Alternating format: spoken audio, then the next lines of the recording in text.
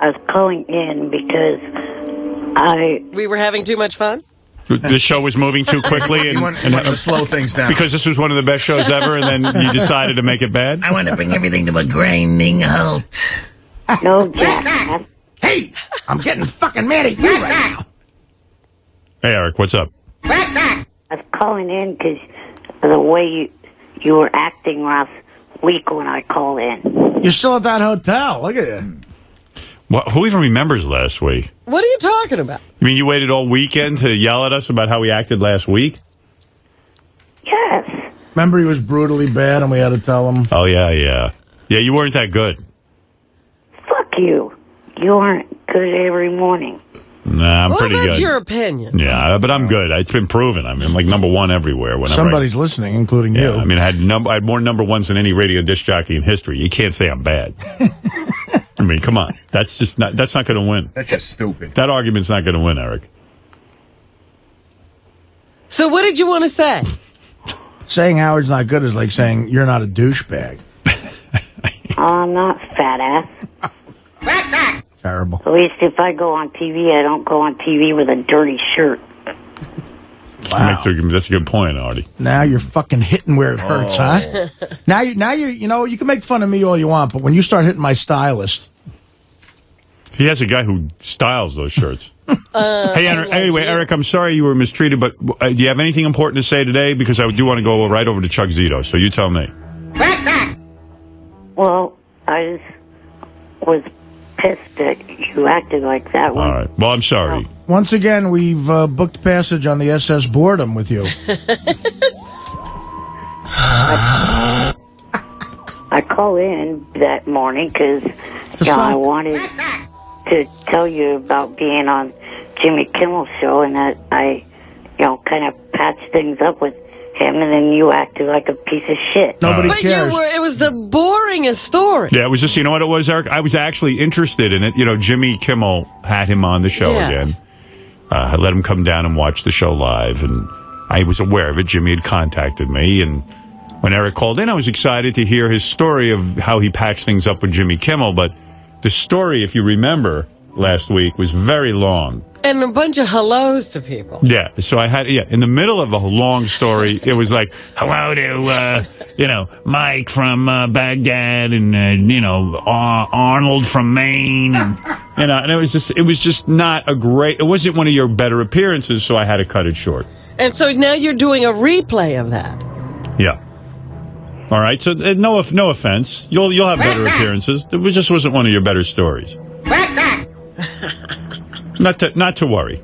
Yeah, I found out the problem between Jimmy and I was caused by you. Somehow I knew we would be at the bottom. So Jimmy pussied out and blamed it all on me. Yeah, supposedly that email was not meant to be read on air. Oh. Which email? The one that you read on air that he wrote to you. What did it say? I don't even remember. The comments about my hands and stuff like that. Yeah, I guess it was me then. Yeah, he said that when he shook your hand. He wrote it, but you read it. He said when he shook your hand, it was like a rotten plum. So you'd prefer if Jimmy talks behind your back? Well, I mean, I don't exactly appreciate that, but... Yeah, you're right. I guess It wasn't meant for Eric's ears. All right, fair enough, Eric. But still, he wrote it, Eric. Just because it didn't get on the air proves that you're a phony who sucks the Hollywood cock. Yeah, whatever. Jimmy wrote it, and you should still be mad at him for writing it. I wanted to be a hand model. Howard's being your friend by exposing it to you. I wanted to show you that Jimmy's not really your friend, that I'm your friend. I think maybe I got... He just calls you to call you names. Eric, maybe I got jealous that you were teaming up with Jimmy and I was being left out. Yeah, I thought that was the case, that you were not wanting me to... I didn't want you to get too close to Jimmy. And Howard told me he had seen that show, and your part was so boring, and he hopes for those moments on this show. Why can't you make my show boring? All right, hey, Eric, I got to move along, but call back tomorrow and when we have more time. Bye, Eric. Fat ass. Go fuck yourself. Fat ass. Take care. Wednesday, choke on a cupcake, please. Hey, listen to me. If this show sucks, how do you know Wednesday's Cupcake Day and everything else? Right. All right. Thank you. You're an asshole. That's a little harsh. I like that. Fat ass, and he gets vicious. I agree with Fred. This kid will piss you off. Oh, yeah. All right. Hey, Eric, call tomorrow when we have more time. I do want to get to Chuck Zito. He's waiting. Thank you. All right. All right. Bye for now. All right. Chuck Zito, as you know, is a host on this channel on Howard 101. One of my favorite shows. The best host. Considered the best host. Better, certainly, than me. Better than Bubba. Better than Bubba. Than all of He's the better on Chuck Zito is better on the radio than me and Bubba put together times 10. I don't know how he never It's had true. a career in radio. I like that. He did a couple of shows and already is better than me. I don't know why he bothers. You should be running this show every morning, Chuck. Yeah. That's what I say. You should be. Chuck, how you doing, man? Good. How are you doing? Yeah, I saw you. So that was a fake mustache you were wearing the other day? No, I had a shave. I worked on another movie yesterday, so You had the I had mustache the for a movie? Fu Manchu for this new pilot we shot for HBO called 1%. Oh. I walked down the hall the other day, and who was standing there? Chuck Zito in a suit and a big giant Fu Manchu mustache. Yeah. And I said, what is this new look? And, of course, I reminded Chuck How that was it? no Was matter it what good? he's wearing, he is the most handsome man on the planet. I told him that. Actually, people said I look younger with that mustache. Really? I was ready to grow a full beard now. You did look a little younger. You did. I have did, to say, right? it was a good look for you. But I thought you were on the run or in disguise. And I was like, all right, maybe I shouldn't call him Chuck. I'll just call him, Hey, Fredo hey, Bandito. you. Hey, Baba, hey, you. whoever you are, I understand. I don't recognize you. It That was a good look, though, right? was a good look. It was retro. I liked it. I was in a suit because I was working. I was up in between lunch from Rebound. We were shooting a new movie with Catherine Zeta-Jones Oh. called Rebound. Now, when you say you're shooting a new movie, you have scenes with Catherine Well, Zeta- no. Actually, well, I do have the scene in the movie, but I'm a stuntman. For these 3 movies I'm doing, I'm a stuntman. You do stunt work? That's how I started. I didn't know that. And isn't that dangerous?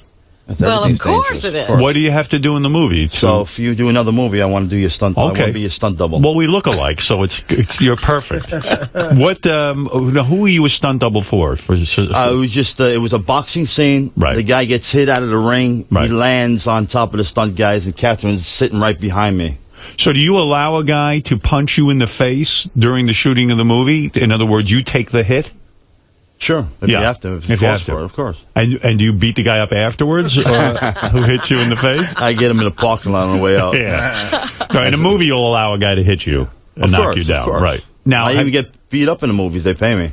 Have you ever been injured working? Actually, we jumped off a couple of buildings and all that stuff. But I did a scene, a stair fall once, and it was a long staircase, and I did this stair fall. Right. The guy said that was great, but can you do it one more time? I said, yeah, sure. The second time, you have to just fall. I cracked my head open. You have to throw yourself down the stairs. Yeah. And but this you paired is not- it. You paired it if it calls for it. Unless the guy walks around like me with no clothes on. Do you are you part of a union of stunt SAG. workers? A SAG. Screen Actors Guild, yes. And how do you get a job like that? It's just knowing the right people? Most of the time, it's the stunt coordinators call me themselves. But there's not a lot of people who are willing to throw themselves downstairs anyway, right? There's a lot of competition with the stunt people. There is? But they have different organizations. How do you know how to throw yourself down the stairs properly? Or do you? It's on a job training, man.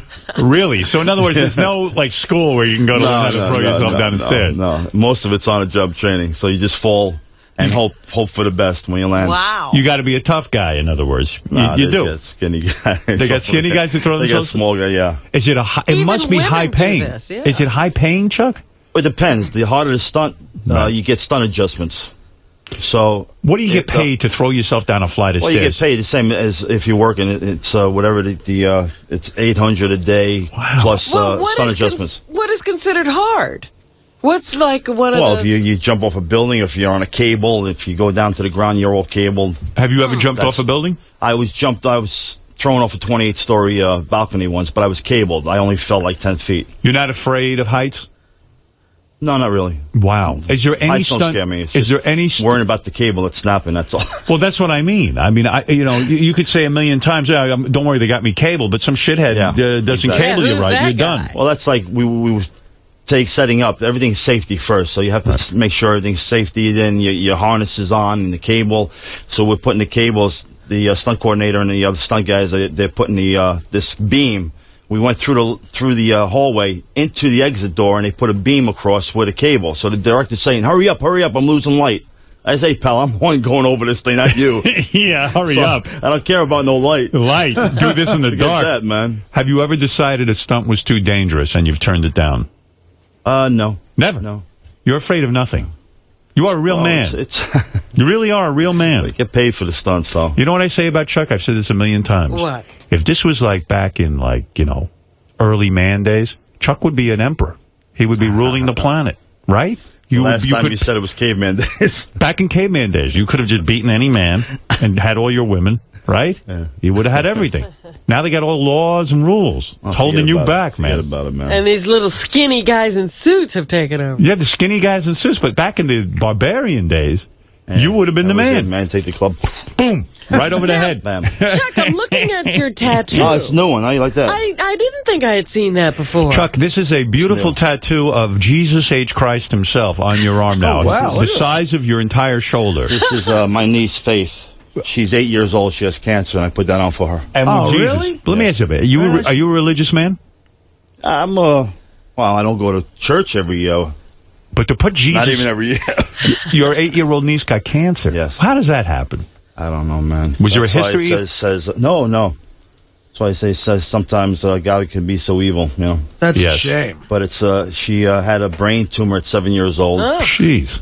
And when they removed the tumor, she can't walk or talk anymore. Oh. So she's 8 years old now. Now she's just trying to get her speech back, and she's therapy. And see, I get the chills and I get upset when I hear that. Because a kid doesn't have a chance in life. That's what hurts me so much. You have a somebody like me. I'm 55 already, and you know, I've done some things in my life. It should have happened to me, and I would change place with her any second. What do you have, a sister or a brother? I have two sisters. And this is your sister's kid? Well, actually, it's my great niece. It's my sister's sons.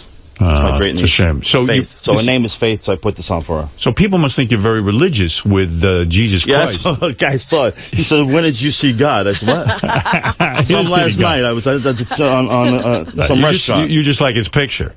Yeah. Well, what happened was, when I was a kid living in Bensonhurst, I've seen these three guys actually walking out of a basement apartment, and they all had tattoos, and they were all with Christ head. I said, man, that looks pretty cool. I always wanted a Christ head. Right. So I finally got a Christ head. And now it was for a good cause, so I put my niece's name there. Very nice. Let me tell you, so before you beat a man almost to death, does he see Jesus' face? I mean, in a way, it's I sort show of... him, see this? Yeah. Guess who you're going to meet? You believe in God, that's because you're going to meet him. I hope you meet him. Don't you think that's great? Like you say, look up at Jesus while I put you down. Bye-bye. See that? Bam. Boom. So the guy that too. Adam from Big Joe's did that. Hey, Chuck, have you ever beat up a guy, and I mean really give him a good pummeling, and then he sees Jesus, and he thinks he's having a near-death experience? Like he goes, hey, Chuck, thank you. You beat me so hard, I saw Jesus Christ. Well, the tattoo. No, asshole, it's my tattoo. The tattoo's fairly new, though, right? Nah, yeah, that's. I haven't beaten anybody up with the new tattoo yet. You haven't? So Would you come in here? That's 20 hours. Wow. And it's 4 sittings, 5 hours each. So I would think Chuck Zito would sit for all 20 hours. I figured you're so tough that you could handle Chuck has other things to do. And not just that. After a while, after like 5 hours sitting there, it's hurting, man. You don't want the tattoo guy getting weary either. They say the longer it takes, you get used to it. That's bullshit, man. It's needles going in your arm. That's right. Yeah, and it's the most I've ever been tattooed was like maybe 2-3 hours. Right. And it gets a little on your nerves after a while. Oh, yeah. I've seen Sly. Sly's tattooed now. Oh, Stallone. Is he? Yeah. He sat through. I was with him 10 hours at one time. One sitting. One sitting, man. He took it. I don't. It doesn't bother me to get tattooed. Doesn't hurt. You could but look how big it is. What do you got? A dot there? Come on, man. A What are you dot. thinking about? That's you got a dot. That's true. Yeah, you guys is rather involved. What are you talking about? I sit there. It's a little thing over there. Didn't bother me. It didn't bother me. Okay, next. Now, what is this latest controversy? Somebody had the nerve. You're one of the best actors I've ever seen. I remember thank you, man. Thank you. And I want to meet the man who says you're not. Right. Now, let me understand. So it said in page 6 that you were working on a film. Right. And somebody who worked with you said you were a punch-mugged, terrible actor. Now, I mean, that's very disrespectful, isn't it? He wants to see Jesus. He wants to see Jesus. Is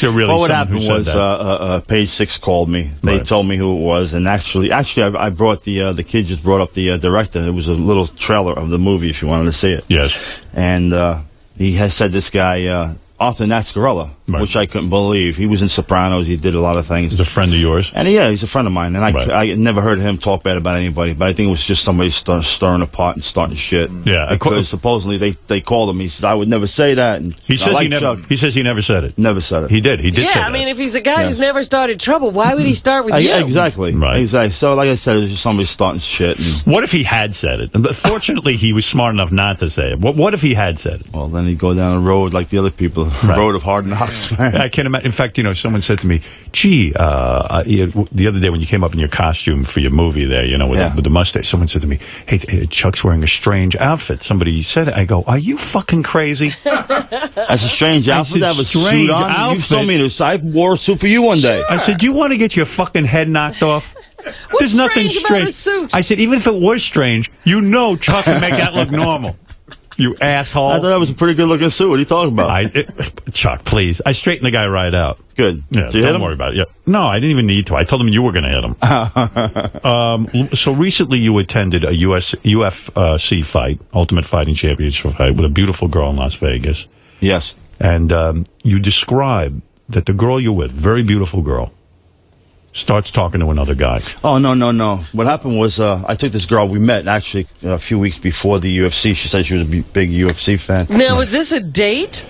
Well, that night it was, a date. Now, by the way, actually, Donald was sitting in front of me, Donald Trump. And he says, is that your girlfriend? I said, well, tonight it is. Yeah. By the way, I bring this story up because men have to learn how to behave in certain situations. Right. And Chuck is very good at that. A lot of his show, when he works on Howard 101, is devoted to how to behave like a man. How to be a man. How to be a real man. Because there's no role models out there these days. I could tell you how to be a man, but it would be a joke. Chuck would know how to do it. It's all right. So where you go, like California and Vegas, guys aren't used to getting smacked around. Right. They're very disrespectful. Right. And people have told me before that they don't care if you're with a girl; they'll come right up to you and start talking to the girl. Right. So that I want to see that. One thing I notice many times when I'm with a woman, you're always respectful. You never, He's never tried to hit on a girl that's with you. Chuck could easily grab the girl by the hair and drag her off, and he doesn't. He's respectful. There is a respect that you give someone when they're out on a date, right? But you have said that people have just walked past you, ignored you completely, and started talking to Beth. Absolutely, I do nothing. But Chuck, You're a karate man. I know. A Shotokan. What does a real man do in this situation? I take this girl and I pick her up first. She meets me at I stay at the Planet Hollywood hotel and casino there now. It's a big, beautiful place. Everybody stays there now. So we jump in a limo. They take us to the fight. Right. So as soon as we get in a limo, she starts texting people. I hate that. First of all, I hate that. You're a man who wants to be paid attention to. She's texting while she's with you? She's texting. Don't you feel like, wow, I must really be boring this woman if she's texting? Exactly. Yeah. We get to the fight. I'm watching the fights. I look over. She's texting. I'm saying, who the fuck is she texting, right? Thought she was a fan. Yeah. Thought she was a fan. I'm thinking that we had front row seats. Dana White's always great to me. So the whole time you're on this date, she's texting. Go ahead. Then we go to, with some friends, and we go to Rayo's. They have a new Rayo's in Caesar's Palace. Perfect. So we go to Rayo's. We have a big dinner. It's a night, and you're buying her dinner, right? Yeah, we're buying the dinner. Right. So then next thing she goes, well, I want to go out and have, and we're sitting eating. Don't you think, because you're texting while you're texting it? Oh, did you ever think, gee, she's probably excited that telling everybody she's with me. Chuck Zito? Okay, I don't know about that. Right. So after dinner, she goes, I'm going to go have a cigarette. Then I said, you smoke? Because she was, tall. She was beautiful. Right. Yes. I said, okay, go out. All right. I'm talking to my friends. 5 minutes go by, 10 minutes, like 15 minutes. I said, where the fuck is this girl, right? So I walk out, and Rayo's had a front patio where everybody's smoking. Sure. But like 20 feet away, there was a big fountain in the middle. And I see her sitting down, and then some big guy is leaning over her, talking to her. I'm saying, what the fuck is this, right? So I walk towards the guy, right. and I walk towards them. I get in between her and the guy, and he kneels up, and he's a big guy, bigger than me, right? Right. I said, did you lose something? He goes, no, what do you mean? I said, did you lose something? He goes, no. I said, then get the fuck out of here before I knock you the fuck out. Right? But Chuck, in fairness, if I may ask, at that point, how's the guy to know that this guy... Well, thank you very much, because she said the same thing to me. She got upset that I got upset. Right.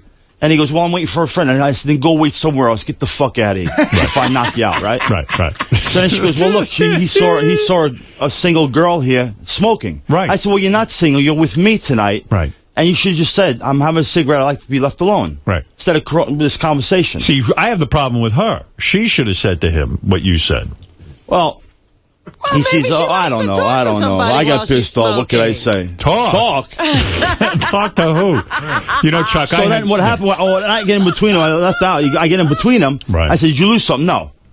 I said, get the fuck out of here. He goes, I wasn't talking to her. I said, no, what were you talking to, the fucking fountain? Right. I said, get out of here before I knock you the fuck out. And then she goes, well, there was no reason for that. He wasn't doing it. I said, you're not by yourself. You're with me tonight. Right. Then what happened was when my girlfriend's coming, that's who she was texting. So her girlfriend comes, shows up. She goes, well, where are we going to go? I said, what do you mean, where are we going to go? Right. I said, I want to go with you. Right. Well, my girlfriend's here, but we want you to come with us. I said, well, I'll tell you what. You want to be with your girlfriend? Have a nice night. And I left. Wow. You know what? You want to know something? Kick the girl. If I was in a situation where somehow I mistakenly talked to a woman you were with, I would just say to you, listen, Chuck, I'm never talking to another woman again. I would swear that's all right. I had a similar... pissed me off. I had a similar incident. I'm at a place, and this is years ago, a guy starts talking to a girl I'm with. Mm-hmm. So I went and bought them drinks. Because they looked like they were having a good time. They were having a nice time. He was much bigger than me. I don't think I could have. He's talking to your girlfriend? That's right. And you bought them drinks? That's right, and I left. This is why we need your show, Chuck. Chuck, I thank you for straightening me out. Now I know what to do. So I say to the guy, how'd you like me to fucking knock you out right now? Howard went over to the guy and said, listen, I should fucking wait somewhere else. I'm an asshole. Would you mind if I said, listen, I know Chuck Zito, and he's going to knock you the fuck out? Go ahead. Use my name, Howard. Use my name anytime you want. It's because of you I'm on a radio show, and it's because you I do radio now. Chuck, one question, though. You're out with a girl, she texts for a friend. Yeah. In your mind, maybe she wants a threesome. Her friend, and you. I mean, was that possible? This was not that. Nah. No way. Nah, I think you were right to leave. I think you were right to leave, and I'll tell you why. Yeah, the date didn't sound like it was going well. She was texting the whole time. She's not talking to Chuck. And then the next thing you know, she's bringing a girl for protection. You know what I mean? Yeah, she's adding somebody to the date. I need that for protection. Yeah, protection. I want to be with you. I don't want to be with her. Right. Then she goes, well, we want you to come. I don't want to go now. I said, goodbye. How'd you meet this chick? So, I was at a function. Actually, I met at the Rambo function. Right. I was actually here a couple of days before I went to the Rambo. Right. And then we were talking about that, and she was there with some people, and I said hello and everything else. Are you getting laid, though? You have any... I mean, I can't imagine after something like that, you didn't go out and get laid somewhere. Not with her that night, that's for sure. No. Wow. But we were doing that, and it just pissed me off. And like I says, in California, it seems that they disrespectful out there. In New York, they know. Hey, you fuck with somebody's girlfriend, you're going to get beat up, shot, maybe people stabbed, don't know whatever. maybe they didn't realize who you were, you know? I mean... That doesn't matter. It doesn't matter. Right. A man's supposed to respect somebody else's You're right. girlfriend and everything. But how and the guy was bigger than me. Yeah, but how is that guy supposed to know? She's out there by herself smoking a cigarette. Well, I shouldn't have blamed him. I blamed her, too. So he was heated up. And then I was just pissed off because I'm waiting with my guests in there, and she's out there talking to this guy. And the guy was like twice my size anyway. Right. At least take a shot at me. Right. Try it. Take the shot. You're very wasn't intimidating. that interested in the girl. So, a lot of times I would see you around with Pam Anderson. I know you were friends. Yes. I feel you've finally gotten her pants. Because why do you say that? I'll tell you why. In 2007, it was reported that Chuck dated Pam Anderson. They were seen cuddling and kissing on New Year's Eve in Las Vegas. He always claims they're just friends. But you're always around there. There seems to be something going Cuddling. on. She's always calling you when she comes to town. I believe you fucked Pam Anderson. I do, Chuck. And I think you ought to... Come on, what happened? Did you fuck her or not? I told you. You fucked her. I would love to tell you and 20 million people, million other people I banged Pam. Nothing. We're just friends. No kidding. I Till can't this believe day, this. I did Is not there a bang little Pam Anderson. Cuddling among you friends? Well, there's a little cuddling there, but there's no banging. Was there kissing? Yeah, we kissed. It was New Year's. You were making out a little and cuddling? A little. Boy, if she went that far, you think she'd yeah, why fuck didn't you? you try to... Well, she went that far. You think she'd blow me, right? Right. At least a blowjob. Right. What the fuck, man? I can't believe what you're telling me. We're friends. Really We're friends. She's a dear friend. She calls me, of course, when she comes to town. She calls you, too, I'm sure. She does always call. She's Oh, very... my girl's calling you? What's going on over here? Oh, don't worry. I'll buy you drinks. Don't worry. Don't worry about it. By the way, you can check out Chuck Zito's website. What's going on the website? ChuckZito.com. What do we do? Actually, this is my new shirts I came up with. We have this new Italian bad boy wear that I'm selling. Yes. Clothing is your Clothing thing now? line. Clothing line. Okay. Well, we're trying. Right. We're trying. And what else goes on there? We have just a bunch of pictures. We have my book we still sell on there. In fact, I'm in the middle of my second book now. No kidding. Yes. What do you mean a second book? What's that Well, about? my first book ends in 1998. Right. So from 98 till now, 10 years later, I've been arrested a dozen times and back to jail and all that shit. Since 98. Since 98. You've been busy. I've been busy. What is it, Fluff Off Lowly? Would you like to hear a very amusing Chuck Zito story that Yes. one of the guys just told me? So apparently, Doug, who works here, when he lived in the city, used to have parties. Right. And Chuck came to one of his parties, and everybody was having a good time, and then it came time to leave.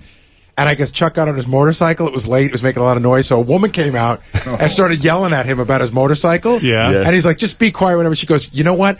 I'm going to go get my husband. He's a karate instructor, and you're in big trouble. Guy walks out, lays eyes on Chuck. He goes, Mr. Zito, I'm so sorry. My wife has no idea what she's talking about. And She'll learn to love the sound of a motorcycle. Yeah. Wow. She was so upset about the bike. She came out and started saying it. So, of course, I'm... In Manhattan, she's upset about a bike? Well, Doug lives on a quiet street, I guess. I guess so. So she starts yelling at me. And then I start saying, like, suck my what? She goes, what did you say? I said, you heard me. She got a husband. He came out. I tell you that. So take a couple of calls. Chuck Zito. Frank, you're on the air in Longview, Washington. Go ahead, Frank. Yeah, I slapped Chuck. He didn't say anything. You slapped Chuck? Yeah, right. I doubt you. Right. I'm the doctor that delivered him. Oh, you're the doctor who delivered. There you go. That was the last man that slapped you. That was the last time. Yeah. Well, I gotta go arrange foster care for the kids now. Thank you. All right. There he slapped you. He was the doctor that brought you into the world. Yes, Mark, go ahead in Boston. Hey, now. Hey, now. Hey, Chuck, I've been around a couple of broads that are even worse than the one that you went out with. You know what I'm saying? Yeah. They deserve a slap. I never had the balls to slap them because I'm not a man, because they definitely deserved it. Have you ever done anything like that? Well, I never smacked a girl in my life. I never touched a girl. You never have? Never. So never. a real I was man... married 30 years to my wife, never cracked her. I should have, though. After what I found out, yeah. There were times you wanted to. Oh, yeah. Well, what if they pull a knife on you? They pull a what knife do you on do if a woman pulls a knife on No, no woman's going to pull a knife on Chuck. But wait a minute. We talk about all the... We were talking about Jerry O'Connell, as a matter of fact. Rebecca Romaine gave him a shot. Yeah. Did you hear this? Jerry O'Connell was on. He says one of the things that bothered him was that Rebecca Romaine, beautiful woman. Sure. He walked in the door John's and old wife. She threw a punch at him and it landed right in the neck and almost knocked him out. She's a very powerful woman, you know that. And if a woman like that does hit you, what do you do, Chuck? I mean, it gives you a real shot to the neck. What do you do? You laugh at her. You beat up her husband. Bang the shit out of her. Well, Laugh depends at for her what. and then bang the shit Then out. bang her. Bang her hard. Yeah. It's like a love tap. No man should ever be hurt by a woman hitting them, right? No, not really. No. Well, it depends. It can happen. What girl it is. It can happen. I mean, you can get caught off guard. When I went to the fights over there and saw that Gina Carano. She's bad. Yes. She kicks some ass. What is going on with this ultimate fighting? I know you keep talking about actually. Well, actually, we were just talking about. Yes, I wanted to fight just to see how I do and all that, and but I'm asking for a lot of money. I'm asking for $5 million, and somebody just says, "Well, we're not going to pay that. Nobody gets that much. But what we'll do, we'll give you a percentage of the pay-per-view." Okay. So now I'm thinking about that. That just happened over this weekend. All right. And they're talking like $2 a pay-per-view. So if you get 1 million people, that's $2 million right there. If you get more, right, and of course with all our listeners and all the fans I have now, thanks to you, yes, we might get a lot more. So the percentage would be maybe like a 50% kind of thing. Well, no, it's not 50%. They're only saying $2 a pay-per-view. Oh, $2 a person you would get. Yeah. Wow. So it's like $50, I think, to watch these things now. Right. Now, how do you know they're being... Well, they'll be honest with you. I don't think anyone's going to lie to you. Well, it does come over. So we're talking about that. And then I found out some actually... a nightclub in Vegas wants to put up the whole $5 million. So, no kidding. But a lot of people talk shit, Howard. You know that. But you would get in the ring because, like when Tito Ortiz was here, I think he kind of makes it seem. I'm not sure I'm quoting him accurately, so don't But I think he thinks he could beat you up in 2 seconds. Yeah, you know what I mean. Yeah, he said that it wouldn't take long. Wouldn't take long. Yeah. What was the quote, Robin? He said, I don't remember exactly. I know but exact quote. He says, "I'll beat Chuck Zito, I'll beat Mike Tyson, I'll beat Lennox Lewis, and I would have beat Bruce Lee." Right. Really? That's wait a minute. Now you're getting about Bruce Lee. Now we got to do something. Well, Tito said, in Tito's defense, he said Chuck's a real tough guy. Nah, but Tito's a dear friend of mine. Yeah, and he said he's friends with yours, and he said the age thing was what he was talking about more. You know what? But Chuck looks like he's 30 years old. Basically, tell you the truth, I'm in the best shape of my life right now. I've never trained so much as I am now because I lost 31 pounds I did years ago. I wish years ago I've trained this much. If Tito Ortiz is a dear friend of yours, have you ever said to him privately, Tito, look, I got to test my skills. Sure. Let's go somewhere where I can fight you in a ring somewhere. We don't have to go full force, but I need to know, do I have the goods to be an Ultimate Fighter?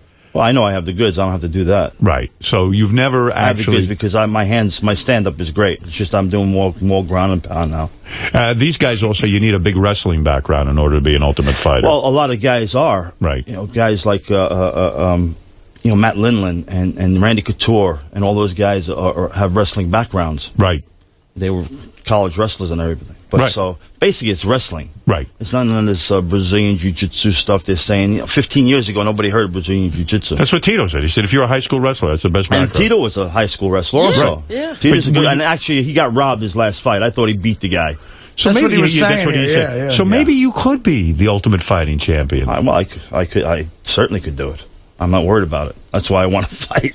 Even though I'm 55 years old and I'll be fighting guys half my age, I don't care. Why do it for free, right? I'm not going to do it for free, that's for sure. You know, when you get in there, you're going to beat the fucking piss out of these guys. Do you realize what that'll be if you do that? Well, take this guy. They're saying Kimbo Slice now. He's great. He's this, he's that. They had a 19,000-seat arena at the Prudential Center, this new in Jersey. They sold 8,000 tickets. There was 11,000 empty seats. Wow. I know if I fought, I would definitely back the place out. I would fill the place with people. Yeah, I know that. Don't you wish he could fight these guys without gloves, though? So he could crack them right in the fucking head? Well, you have no gloves. There's no gloves? Well, you wear these little mitts. Yeah, pads, yeah. You don't want to wear them. See, years ago, when they first started, there was no rules. Right. You were allowed to pull hair, hitting the balls. Everything. No, bare knuckle. Right. Now they changed it because they want to... legitimize it. Legitimize it a little, because they still don't have it in New York City. They're trying to pass it in New York City. I think if you could get one good punch into this fucking guy's face, you would win.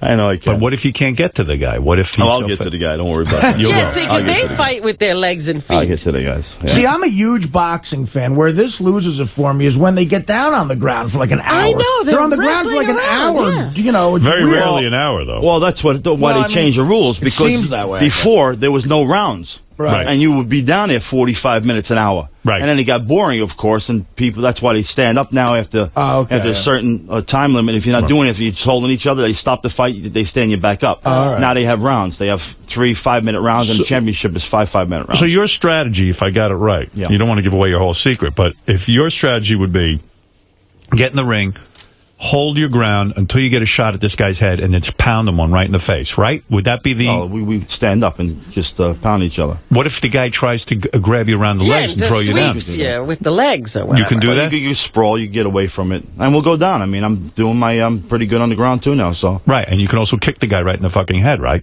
Because you know karate. Of course. You step on his head. But now they have rules, too. You can't knee him when you're down. When he's down, you can't hit him. You can't do this. If he's down on the ground, can't you take him, smash his head with your foot? Can't you step on his head? No. You can't change those rules, too. Jesus Christ. Yeah, it's getting boring now. It's getting very... What do you mean? Before, when it was standing up, they used to crack you in the face. They changed it. When he's down, you cannot stomp the face. You cannot knee in the face. That's why recently Frank Shamrock got disqualified against Renzo Gracie. You need him in the head. I see. You got to do this. Yeah, I got to do it. Well, Somebody will come up with the just money. Don't get hurt. I'll try not to. Yeah, I got movies to do. Are you scared at all of doing this? No, you would not even be scared. If I was scared, I wouldn't want to do it. Right. And let me tell you, Howard, I wouldn't embarrass myself and go in there and not be in shape. I want to make sure I'm in the best shape of my life. I wouldn't embarrass myself. Perfect. So I wouldn't do that. See, but a contract like the $2 per pay, that's actually a good deal. You don't have to worry about all that bullshit percentage of this where they could fuck you. If it's $2 for everyone, you know that's what you're getting. Well, we're talking about that now. Somebody just called this weekend, and we're talking about the percentage of the pay-per-view, because I know it would be a big pay-per-view. Yeah, I believe it would That might be a good way to go, then. Yeah. We're doing these other things. Like I said, I just finished this Rebound with Catherine Zeta-Jones. I'm working on Pelham 1-2-3 with Denzel Washington, John Travolta. We just did that yesterday. At you. Look at you. I'm fine. I'm stuntman, though. When's the last time you got laid? Well, he didn't get that girl the other day. No. The text message girl. Nothing like. You'll never get married again? No. Why Never. not? You're not going to fall unless in I love? have kids. Unless I have kids, I get married. But you know, You're aren't not you gonna tired? give love a try? Aren't you tired of chasing all this pussy all the time? Not really. You're not. You like to chase, and you never find one that really turns you on and you want to stay with. You know what? I don't know what it is. I don't know, because I was married so long for 30 years. Yeah. I had this girl, a couple of nights ago at the house, and we had a good time. And I have a big bed. Where'd you meet this one? Scores. No kidding. Yeah. What, she was a customer or a stripper? Yes, stripper. Stripper. Go ahead. Yeah. So we went. Look at you. Went to my house, and what happened? She said, "Hey, Chuck, we had a good time. We were banging. We were doing this. We were sucking, fucking everything." And then I came, and everything was cool, and I started to doze off a little. And the next thing you know, she puts her arm around me. I like to go to sleep. I saw her. Wait a minute. I'm done. We just came. Go on your side. It's a big bed. Don't touch me. Really? Oh, yeah. I fuck that, man. Oh, my goodness. No cuddling with Chuck? No. Chuck, cuddling is good with some people, but sometimes it's just... But once you say to a woman, after you've fucked her, you've sucked her, you've done it all... Get over to your side. To say to her, get over on your side. She never saw you again, I bet, after that, right? No. She was mad, right? That's disrespectful. That's not disrespectful. There's time. There's like a time to sleep, and there's a time to come, and there's a time to rest, and that was rest time. Wait a minute, Chuck. Do you ever date these women more than a few times? I mean, do you get right in there right away all the time? Wham, bam, thank you, ma'am. That's like my sister Cindy, I thought, right? Yeah. She goes, the last girl I just met was 18 years old. Right. She goes, what kind of conversation could you have with an 18-year-old girl? I said, Sin, I'm not having with these girls to have conversations. But let me ask you something. I mean, seriously. We're worried about you. When you say that to a woman, she doesn't come back for more, right? That was it. You insulted her. It's not an insult. It's just that, like I said, at a certain time, So you two, you two will not see each other again. Is that correct? It was a one night. Probably not. Probably not. See? See? Where's who? Baba. Benji. Look at his face. I didn't do that. Look at his face. Show Chuck all the blood coming out of your mouth. He's still bleeding. He's still bleeding. Yeah, I just got a call from your ex there, or whatever the fuck. Ivy. I read about Ivy in the newspaper. She called me the other day to say she wants somebody beat up. Right? She calls me. I said, call Benji, don't call me. Yeah, you're not getting laid. It's like, I thought it was a setup, man. Yeah. She goes, I'll pay you money to get my money back or something. I don't know. About a family. I said, right, do me a favor. Do not call. I don't want to hear you. Yeah, right. You're not looking to do hits on people. Forget about it. Right. The paper said she might be in some trouble. Yeah, Benji. I didn't realize how serious it was. Ivy's in big trouble, right? Yeah, we don't go out anymore. But, yeah, she went to jail Friday. Oh, yeah. Yeah, but she's out now. She's out of jail. Yeah, there's a little bit of a story. I don't know if you want to do it now or later, but maybe some other time. There's always a story. You've been in jail. It's always a story. What was it like when you were in a Japanese jail? I was in Japanese prison for 4 months. 4 months. Why were you in Japanese prison? Well, actually, I was in Japan when this whole bust happened in '85, and I was with John Jett and Bon Jovi. They were out there, and this was before Bon Jovi was anything. I mean, they came back to the States. They became very big. So this is probably back in the 80s. 85. Okay. And then they had a big raid against the Hells Angels in the United States, and they raided my home. Right. And I was with actually 20 Hells Angels. We were out there to vote on a Japanese charter. Right. But they never made it, so... You mean you were thinking of starting a Hells Angels branch in Japan? In Japan, yeah. Right. So do you think they arrest you to keep you from starting a new branch? No. They had a big nationwide sweep for a couple of years. They had this investigation, and I was one of them. Right. That they raided my home. So I surrendered to the American Embassy out there because I didn't want to get caught on the plane. I show good faith and surrender. Right. So they handed me over to Japanese police and they were supposed to put me on a plane the next day to fly back to the United States. Right. And they put me in there for 4 months waiting to be extradited. Wow. So I was in Japanese prison for 4 months. Why do you think they kept you in the Japanese prison as opposed to just taking you right out of there? Because that's the treaty they had between Japan that you have to extradite people. So would you say to the and Japanese so they just prison suckered me when I went over there. They said, "We'll send you back tomorrow." So okay, cool.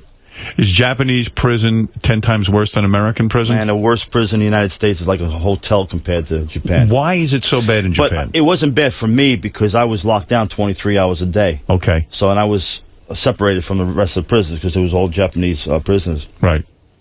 But they don't, like the jails here, you watch TV, you play pool, you do courses. Right. Over there, you're locked down. They have like a foot wide mat down the whole corridor, the whole tier. Right. And you have to walk on that mat, single file. You can't talk to each other. Wow. Nothing. No. But don't they serve that fabulous sushi? Yeah, is it like going to Nobu? Is there like Nobu, free Nobu?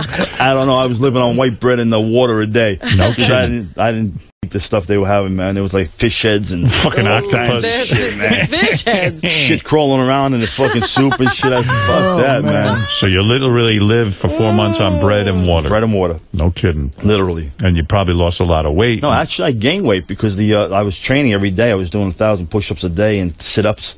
That's all I did. What did you do in your cell all day for 4 months? Did you just sit there? Talk to yourself. Do they have any books in English that you could read or something? Actually, they had a couple. I had some sent in. Right. So my wife at the time was sending my books in and all. So I was allowed to get some, I think, a letter a week. And you were allowed to get a book. Wow. So wow. Now, why wouldn't they let you out into the regular population? That's the rules they have there. They don't let any foreigners in with the prisoners in case something happens, I guess. But sounds awful. Meanwhile, I was twice the size of all these guys. These guys were small, but then they had some big like sumo guys as guards. They didn't fuck around there. Right. Man, no TV, huh? TV. You're lucky if they had a radio there, man. Forget about it. They had nothing. Wow. They had nothing. And they so used you to play in the morning. So do you go insane? I mean, you're just staring at a wall. Basically. It was a 6 by 8 foot cell, and you were there 23 hours a day. Wow. Then they took you out for an hour, and they put me in a cage outside. Wow. And all the other inmates would just look at me, and a lot of people would say, Rocky. Rocky. And I was Rocky. And it was pretty wild. I mean, I could laugh about it now, but it was pretty wild. It wasn't good then. It wasn't good then. Listen, no disrespect, but do you ever break down and cry when something like that's going on? Does Chuck Zito cry?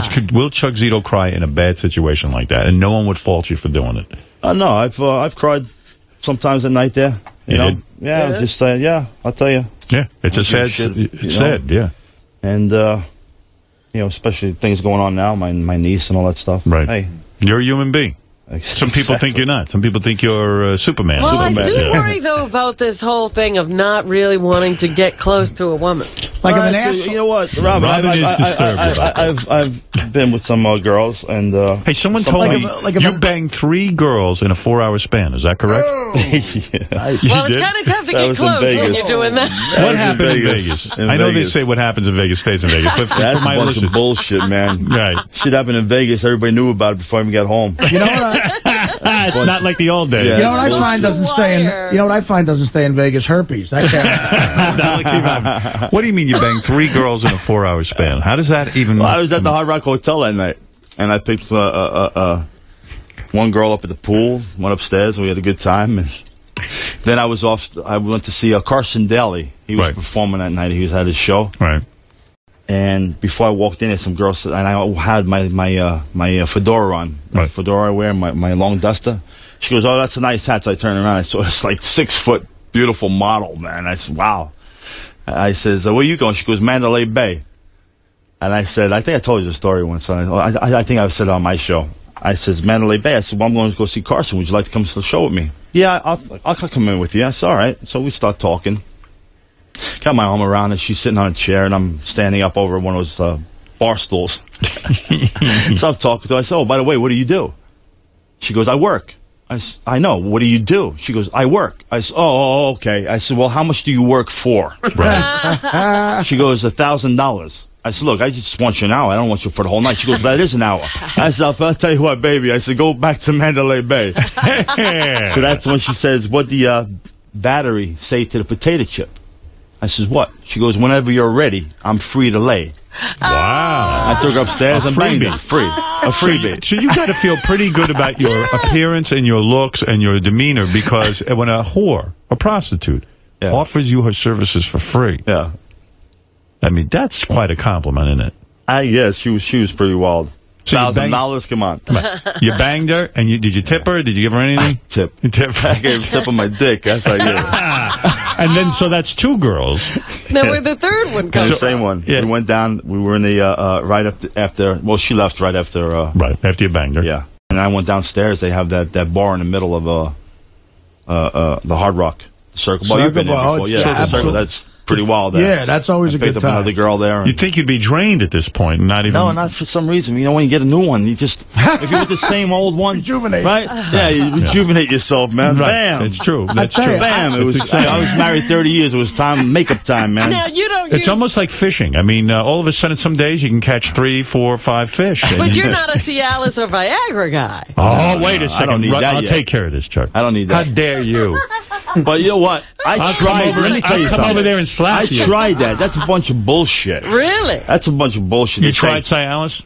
Viagra. It don't do these. Bam, if I come, I go right back down. The same way. They're saying for erection for 4 hours. That's bullshit. You're looking for that 4-hour erection. I'm looking for that. What they say your erection, though, is stronger and harder with the Viagras. You know what it does, though? You're able to recoup faster. Right. I saw that. Yeah, all right. And actually, Hank Garrett, we do a big martial arts thing for Alan Goldberg. He's got to say, he says, you ever see that commercial, Viagra? Right. If you have an erection for more than 4 hours, call your doctor. He goes, if I have an erection for more than 4 hours, I'm going to call every girl I ever met in my life. Well, you're not kidding. I wasted. Yeah, you don't need a doctor. Isn't it true you were arrested because you refused to take your jacket off? Is that true? Yes. How does that happen to you? How does that happen to you? I don't know, man. That was happening in Foxwoods Casino. Yeah. I went to go see the Vander Holyfield, John Ruiz fight. Take your jacket. I had my Hells Angels jacket on at the time when I was a Hells Angel. Yeah. And I got there for an hour. I was signing autographs and taking pictures with everybody. Right. Then I went to the box office to get my tickets because HBO invited me because I was still doing Oz at the time. And they used to invite all the Oz and Sopranos and Sex and the City people. So I turned around and could walk into the arena, and there was 4 guys with suits on. He says, you're going to have to take that jacket off before you come in here. That's what he's talking about. Because it was a motorcycle. He said no Hells Angels allowed. I said, I didn't see no sign when I walked in here. Right. I said, I was just here for an hour signing autographs. It was okay. Now you're telling me to take my jacket. I said, I'm not taking it off. But isn't the Hells Angels jacket almost artwork at this point? I mean, it's a very common name. A lot of people. What, do they think something's going to happen? What do they think? Yeah. So then he says, I said, I'm not taking my jacket off. He says, you have to leave. I said, I'm not leaving either. I'm a guest of HBO. I'm not leaving. So do what you got to do. I'm going in to see a fight. With that, they got on a walkie-talkie, man, and about 30 cops came in from Connecticut State Police. Right. And they came up to me and says, what's the problem? I said, well, you tell me. This guy's telling me I have to take the jacket off. He said, well, they don't want you in there with the jacket. It's crazy. I said, well, I said the same thing. That's crazy. Right. He goes, well, they're afraid it's going to incite violence. I said, I'm going to a fucking boxing match where 2 guys are going to kill each other. That doesn't incite and it's going violence. to incite violence? Are you crazy? 30 cops coming in there and arresting is going to incite violence. So that's what happened. And then now what's great about it, I'm doing my second book. But did you get to go in with your jacket on? I got to go in. I got arrested. You got arrested. I got arrested. You were in jail. So yeah, I went to jail. First they said, well, take your stay. And the guys, and I have the surveillance video of that day with all these cops around me, and I went crazy. I had my long fringed jacket. I had my Hells Angel patch on, and I put my finger on all their faces. I said, I'm not taking my jacket off. He says, you can see him. Well, just fold it over your arm and you can just walk in. I said, I'm not taking it off. Read my lips. I'm not taking it off. There's no compromise here. Exactly. I said, you telling me a guy with a Yankees jacket or something, you're going to tell him to take it off? Right. And then at the wind-up boys, he goes, well, you're going to have to an hour. He goes, well, we don't want to do this. I said, well, you're condoning what they do. They said, well, this is a sovereign nation. They do have their own laws. I said, no, you know, you're a Connecticut State Police. Right. You're saying that it's right, and you know it's wrong. And I got on the phone with Ron Kuby, the lawyer. Right. I'm on listening to him. You see me on the surveillance, talk to my lawyer. Right. Saying how far I could push and all. He goes, well, they can't tell you to take it off. It's against your rights and all that stuff. And then finally they said, well, take it off or leave. I said, I'm not doing both. And they arrested me. And this is a big insult to you because the Hells Angels are like a family to you. This is your I told him, I said, that's what it was. I said, it's my religion. That's why I believe in. At the time, I'm not taking it off. Do you never wear Hells Angels stuff now because you No more. Anything that had said Hells Angels goes back to the club. The club owns that. So my jacket, everything, my belt buckle, rings. They give all that back. Everything back, yeah. Really? They didn't say to you, hey, Chuck, you're a member in good standing.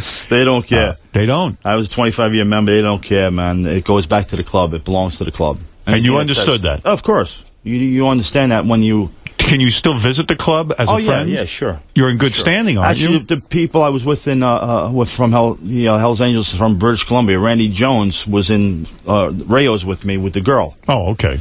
So actually, I traded him for he had a beautiful '68 Dodge Charger because I'm into cars now. Right.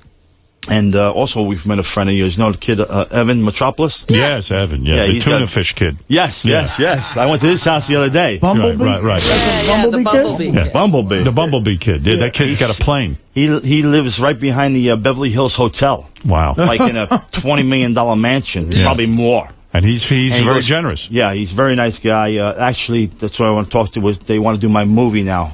My book into a movie. So they're interested in doing it. That's good. So he knows I'm a big car buff, and he goes, well, come see my cars. So we go out to the pool. They got this big pool with all these pillars, and they have cabanas and steam rooms, and they had this other door. We walk in the door. And we get in. It's a little room. I said, well, this is the elevator. Right. He said, we're going down to my garage. Little which room. is 3 stories below his pool. It was bigger than a Japanese prison, that thing. Right. Wow. This kid's got some dough. Oh, he's got money, and he's got some beautiful cars. He's got unrestored cars, not restored. Right. Unrestored that look like they came out of a showroom. Huh? Wow. Pristine. Wow, that's He's got a 427 Corvette, 800,000. He's got a 57 Mercedes, the gold wing doors, $1 million. Wow. Well, how many miles do they have on those cars? It just wasn't driven. You can't walk over to him and just clonk him on the head and take his car. That's the old days. Chuck, it's always great seeing you. By the way, you got to remember that Chuck does tonight is one of Chuck's shows. Tonight's so you my show. Tune in. You're going to have a co-host with you. You usually bring one of your friends, and sometimes I have my friend Frankie DeBuna comes in, and you used to have a friend who couldn't even mention his name. Yeah, we couldn't mention his name. Can you mention his name now? What happened with that guy? Is he all right? Yeah, he got busted back in. And all that so he's in jail now? No, he actually got back out, so I can't even mention this. He violated. He got back. So, but we have a show. You're the only guy on this channel who has co-hosts that you can't even mention their name. You're the only guy who has that. Did you know that? I am, right? Yes. So we got to be. This is 2 months, Howard. My fans are yelling at me. They love it. Yeah, what and happened? we have. I don't know what happened. They love the show. First we did a week apart. 2 weeks apart, then it went a month apart. Now tonight, you know what 2 it was? months. I think I know what it was. Tim Sabian, our program director, is mad at you. You were supposed to get him to lose weight, and you didn't come through. He's fat. No, that's his. Yeah. No, that's his own fault. Because when he leaves me in the gym, he goes feeds his face. He can't do that. You have to. I can't be with you 24/7. He's your one failure. But no, he says I got to talk to you. Yeah. Well, you're the boss. I'm the boss. You're serious, man. You're Mr. Serious. I say put you on every week.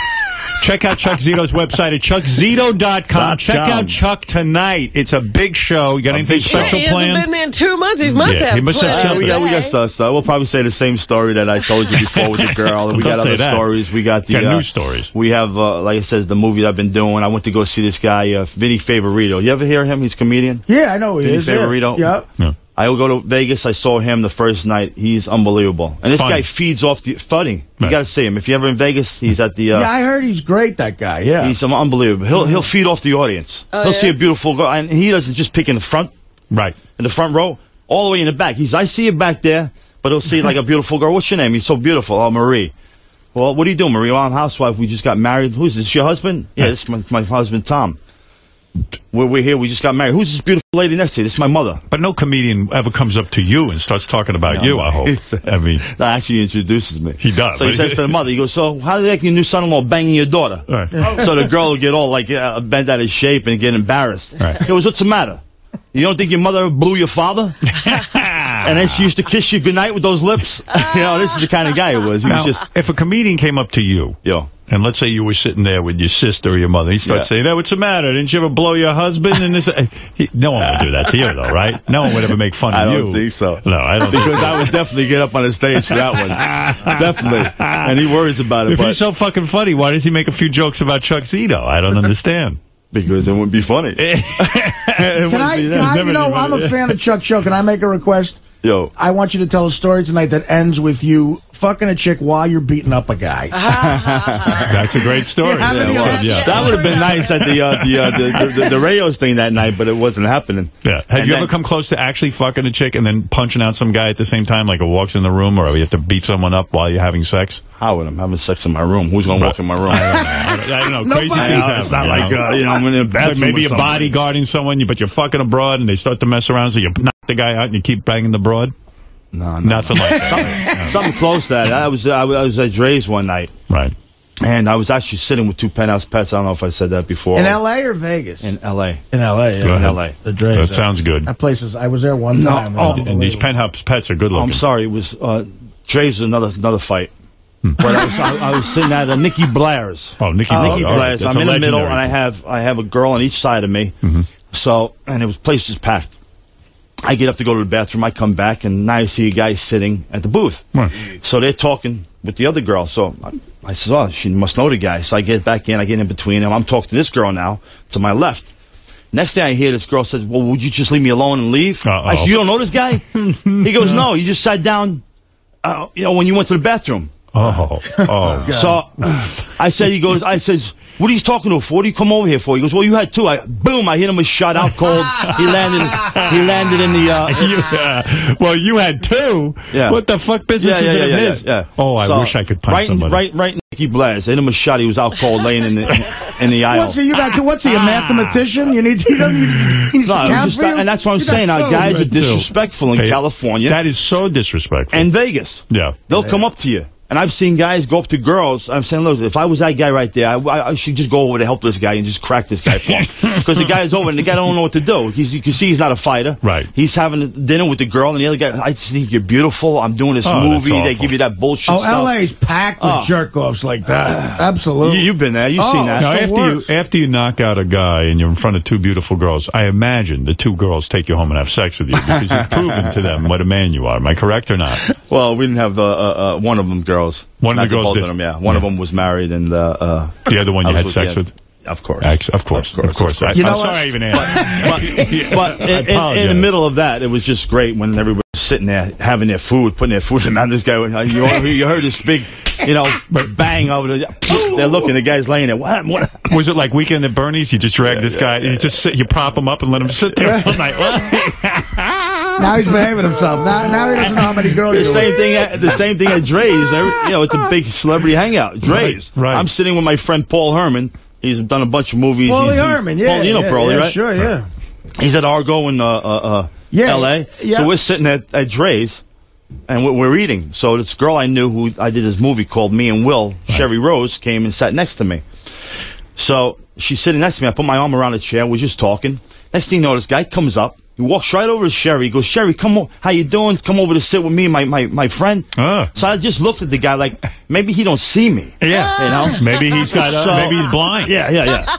So I don't pay no attention. I keep talking to him. He goes, "Sherry, just come with me." So I said, maybe she's with me because this guy don't know if she's, it's my sister, my daughter, my wife, my whatever. He better be blind. So I said, "Now take your shoes for a fucking walk. Get out of here before I knock you out." So he's walking real, and Paulie Herman is just banging on it. "Take your shoes for a walk." That's the greatest line I've heard. But this happens in Dre's. So you give the guy the benefit of the doubt. Maybe she's with me. Right. So, so he takes his shoes for a walk. And he's walking real slow. I says, "Don't be looking at me." I said, "I'll get up and knock you." Really, I'm not saying it calmly. I'm saying it. You're intense. Aggressively. Front. And everybody in the place is looking at me now. And the other guy's telling me, Michael Woods was the actor at the time. He goes, "Chuck, take it easy. Don't tell me to fucking take it easy. These guys ain't used to get knocked the fuck out of here." And blah, blah, blah. I went crazy, man. I went crazy. But that's how they are in California. You're absolutely right. It's a very rude and thing. Vegas is the same thing. They're very rude. It's hard enough. You get a nice-looking lady next to you. I mean, come on. Give me a shot here. How many times that happened to you? Look, you're a beautiful girl. Exactly. You're soon-to-be wife. Absolutely. When's the wedding on Fat Cat? Well, we're I didn't get my invitation. No one did. We haven't even made a guest list. I now see that there's going to be 150 people. You know something? 151. No. Wait a second. Chuck, I read that in the paper today, too. 150? I don't know anything about this. I thought we were going to have some dinner with some friends. Right. I don't know what's going on. It's a big dinner. Turn it into a wedding. Baba. Do you think I'm all right? Do you think I'm crazy having a wedding? Do you think I should stay single, or do you think first of all, she's a beautiful girl. I met her when you did Vegas. I'm not going to do any better, Chuck, than Beth, right? I mean, I'm very lucky. Come on, you're very lucky. She's lucky. You're a great guy, and she'd have. Do you wear Magnums? Masculine kids. Do you wear Magnums? Who? Magnum condoms. Do you wear condoms? You wear a condom, don't you? Or you don't? You don't even bother with condoms. You don't? That's like taking a shower with a raincoat on. Oh, no kidding. Even with some of these strange broads, you don't. No 3 kidding. in a day, you don't wear a condom? I can't. I don't wear them. No kidding. Aren't you afraid of knocking some broad up? No, I pretty well control. You handle your business. Yeah, you pull out. There's some girls that actually. Well, you got it. Right, but just before I take one, I like to put a little hole in it. But so while you're in there, it breaks. Boom. But there's seepage, right? There's seepage sometimes. Even though you hold them back, you could have a little bit of jizz come out of you. I guess, yeah. I've been so lucky so far, I guess. No kidding. Yeah. I can't believe what you're telling me. And you wear one? Always. With Beth? Absolutely, I have to. I agree. I don't want to have. Are you out of your mind? I can't believe that either. I don't want to have a baby. But after you're married, you're not going to. No, I don't want a baby. After you're married, you're going to wear one too? Yeah, I don't want a baby. What's wrong with this guy? What are you talking about? I don't want a kid. He can't figure it out. You don't want a kid. I don't want a kid. You know, you like pull out before. I've done the pull out, but you could have an accident pulling out, can't you? I mean, even you. I mean, you know what? that An accident ain't an accident. It's God's will, man. You know what I mean? Wow, you holy mackerel. God's will. What would happen, Chuck, God's got to have a part. What would happen if a girl came up and said, "Look, this is your 20-year-old son that you've never met"? What would you do at that point? And Chuck, what do you think? When you pull out, where do you drop your load? In the face? On the body? Where? Where does it go? Wherever it goes, on their tits, on their face. Are you you just spray all over the place? Yeah, I spray all over the place, man. And the girls love it, right? They're like, wow. Some love it. They're going, watch my hair, watch my Do you ever, when they say watch my hair, do you ever purposely put it in their hair? Oh, yeah. Yeah. You gotta. It's like that one with, what do you do with Mary? What is that? Something about Mary. Something with that thing where she's always like, I was like, gel. What are you doing, Mary? But most of the ladies love when you blow load right all over, right? Yeah. Of course. None of these girls want to get knocked up by you? I mean, you're a famous guy. I don't. Well known. I don't want it. I mean, if I was married with a girl, sure. So you might hit a girl in the face. Yeah, but not with his hands. Not like that. I mean, Well, let me tell you something. It's a life that is worth exploring. I could see why there's going to be a second book. I understand it now. There's going to be a second book. It's going to be better than the first one, actually. Every day you must wake up and go, there's going to be an adventure today, don't you? There's an adventure. That's and it's still going, because actually the book is going till this day now. So that is the spirit probably that brought you to the Hells Angels. There's always an adventure every day, right? And everything ever since has been an adventure. Yeah. Who knows what the day is going to hold for Chuck Zito today? You know what I mean? You might walk out here and get laid. He might have one plan and it goes a whole different way. That's right. That's right. Things happen, man. You think it's easy being me, Howard? I don't know. I think there's a lot of pressure there. Would you ever see a psychiatrist? Would you ever go to someone? Actually, I bringing that up. It's in my second book, so I don't care. I don't really say. But I did go see somebody once because I was having. Of course, we got divorced. You took that hard. That hit you hard. Well, you're with a girl since you're 17 years old, right? And you're with her 30 years, right? And you never cheated. And what was that? Right. All right. So things went wrong. So things went, and she said, you gotta go see somebody, and that's when the judge told me I had to go see anger management. I had to do that whole thing. Yeah, that was crazy. And we'll start with the judge. He goes, well, you're going to go to anger management for a year, every Monday night at 7 o'clock. I said, I'm not going to anger management. He goes, you're going to go. I said, no, judge, read my lips. I'm not going to anger management. And you got to realize at the time there was people there from the media and everything, right? And Celebrity Justice at the time. And he goes, if you don't go to anger management, I'll put you in county jail for 15 days. I said, then it's over? He goes, yes. I said, good, give me the 15 days. So they had the next paper. It says Actapix jail over therapy. So I do the same thing, I think. I'm not going to go for a year, sit there and listen. And I said, Judge is only going to hurt me and not help me. He goes, why is it going to hurt you? I said, because I can't sit in a room with 10 or 15 guys saying how they beat their wives and kids, because I'll beat them up. And he goes, and you don't need anger management? I said, no, I don't. I said, my wife is the one who was cheating. My wife is the one who was the affair. I says, I don't need it. Right. So anyway, just to make her happy, I went to go see this right. But in all fairness, would you say psychiatrist? Yeah, or? but in all fairness, if you were cheating and then your wife cheats, it's kind of an equal thing, right? You got to expect that. Well, no. You don't? No. Explain that to me. No. I'm not sure I understand that part. Because with us, with guys, well, I'm not saying me because I'm not saying I did anything. With men, yeah. But she always thought or she suspected. But with us, it's like a challenge. A girl... If me and you, we want to go get laid, girls, right. If Robin says, I want to get laid, she'll have 1,000 guys lining up. Right. It's a challenge to us. A girl doesn't have to work for it. Right.